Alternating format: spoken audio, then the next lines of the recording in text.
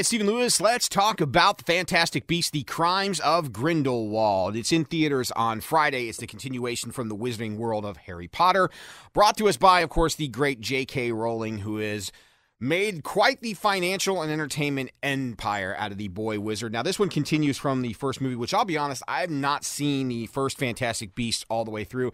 I am not a Harry Potter fanatic like so many people are. When I was in my screening last night, there were people that were full-blown dressed up in costume, which is always fun to see.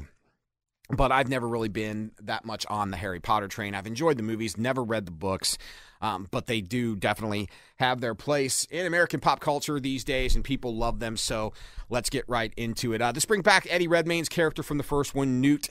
He's the protagonist, the main protagonist, if you will.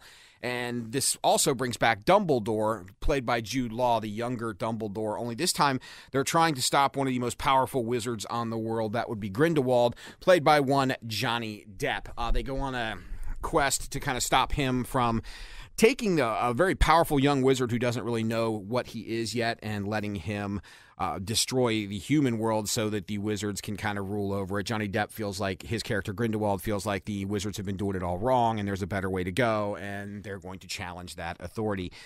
And what I loved about it, J.K. Rowling does a great job of tying it back to the Harry Potter world, but introducing characters that you love. Eddie Redmayne plays Newt. He's awkward, but he's kind of fun to watch. He's the hero that's, not the typical hero that you would expect, because he's not the strongest guy in the room and he's not the best looking guy in the room, but he's got heart, and that's something that definitely shines through in this one. You get a little more past history about Grindelwald and Dumbledore, and there, J.K. Rowling has come out for a while and said that Dumbledore is actually gay, and well, this one they kind of allude to that without really alluding that, but there is a nice nod to what she said there. And what I love about the Harry Potter movies, whether you've read the books or whether you're a fanatic or not, just the overall world that they create, and for 2.5, 3 hours of your time, you get encompassed into that world, and you have fun with it. I mean, this definitely sets up the obvious third movie in this trilogy.